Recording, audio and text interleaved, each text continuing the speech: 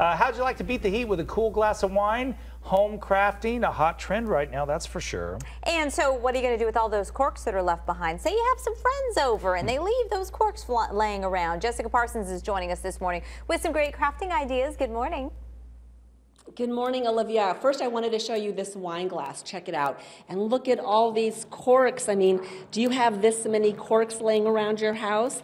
I don't know. But the fun thing about this is if you can guess how many corks are in there, you get a free wine and cheese group setting for 6. Yes, a party for 6 if you can guess the corks. We do it once a month. And I'm with Peggy. You own LDV Winery, and one of the fun things you do here is you offer craft classes, and one of them is with corks. Yes, we try to use all of our corks, which we have a lot of them, obviously, and we do workshops, and this is a crafting workshop this Saturday. Yeah, you got to drink a bunch of wine to get that amount of corks. I mean, how much? You have to drink a lot. It's a great party if you can get that many corks collected, but that's about 1,500 or so.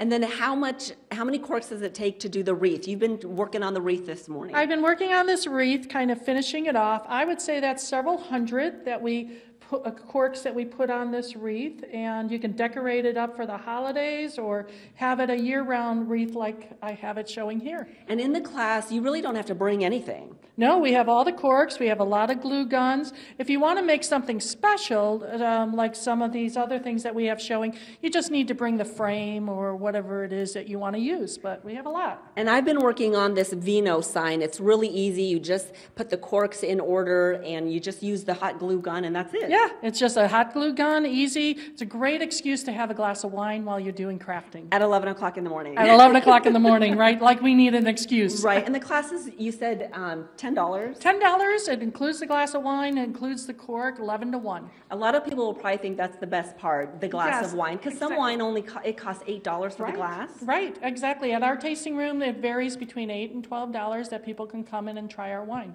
One of the cute things, I think, is these bracelets. They're making bracelets out of cork now. Yep, the corks. We have necklaces out of corks. We have purses out of corks. So you can do all kinds of things. This is super popular on Pinterest. I love the purse. Isn't the purse just awesome?